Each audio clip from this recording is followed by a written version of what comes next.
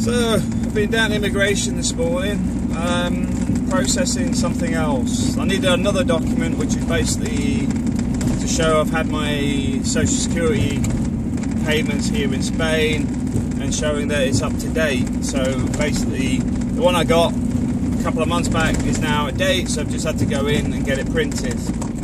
Could I get on the internet? No. I just double checked while I was in there, because we print off pretty much everything else off the net now. But there's a lot of stuff that they ask for which isn't actually part of the process, and I don't really mind doing it, but sometimes you do worry if it opens more questions. But I'm not complaining, because hopefully this will be the last time I'm running around, because the next time I'm in the foreigner's office, it'll be for my appointment to become a resident, and I think I'm pretty much there now. Because one of the things I did do before Christmas is I went and seen the guy, and I just asked him straight, you know, what do you want from me? You know, I don't mind doing anything, but if you tell me exactly what you want, I will get it, I will do it, just to get this done. Because one of the things they don't like is they think that foreigners come here to abuse the healthcare system.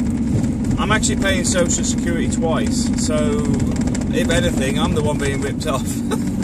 Because I pay it in Spain, I pay it in the UK, but they've asked me to cancel the one in Spain because it's under the self-employment, and I'm not actually doing any work in Spain. It's because I'm doing work for a UK company, which is why it complicates things.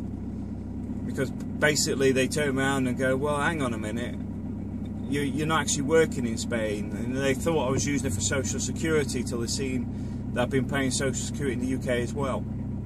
You think, well, just transfer your contributions. Easier said than done. I'm actually still doing that. It took a while to get that done, because one of the problems is people will say stuff on the internet as if it's gospel when it's not actually true. An example of that, where people go, you need the S1 forms from the UK are only for pensioners. It's wrong. It's not only for pensioners.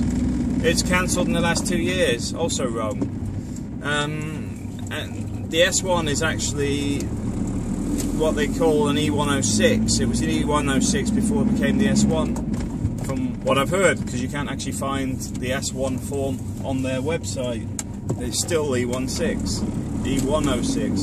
But if you're working in the UK and living in Europe, the form you actually need is an E104, which is a completely different form, and I only found that out this morning after chasing people on the phone for 4 hours yesterday.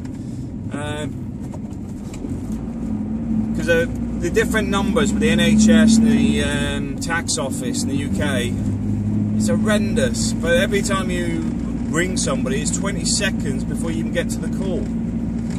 Because what happens is they'll transfer you to an answer machine. It just sits there going through, maybe you need this, maybe you need that. Well, no, I just need the phone to work so I can speak to somebody, and then I can work my way from there. But not grumbling, nearly there. I'm looking forward to my next appointment with the guys at immigration, because it should be my last appointment with them in Torrevieja. Then we start all over again up in Alicante. Alicante is where non-EUs are processed, by the way. It doesn't matter if it's for your family or for you know, for somebody else or for yourself. All non-EUs are processed in Alicante. So that's something to be aware of if you're not familiar with it, because you could actually find that you go book your appointment and everything, expect everything to go well, and then what happens is you turn up and they go, you're in the wrong office. I'm trying to avoid people crashing into me here.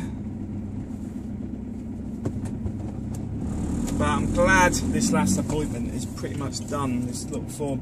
Now, one of the things, this document I've printed off is a statement of my social security payments. You can't actually print this one off on the website. It's actually got to be done by somebody in social security. Now, if you're in Torrevieja, Mary Carmen, it sits in the foreigner's office. She speaks pretty good English, and she can print it off for you.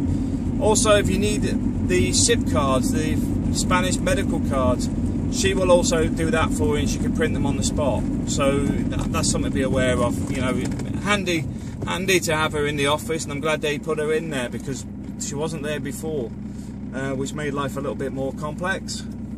Because people go, you've got to go to Social Security, and you're like, well, where's that? Because even in the Social Security office, there's also the unemployment office, so it's a little bit complicated. But I'm blabbing on a bit, so I'll cut this off. But yeah, looking forward to the next stage.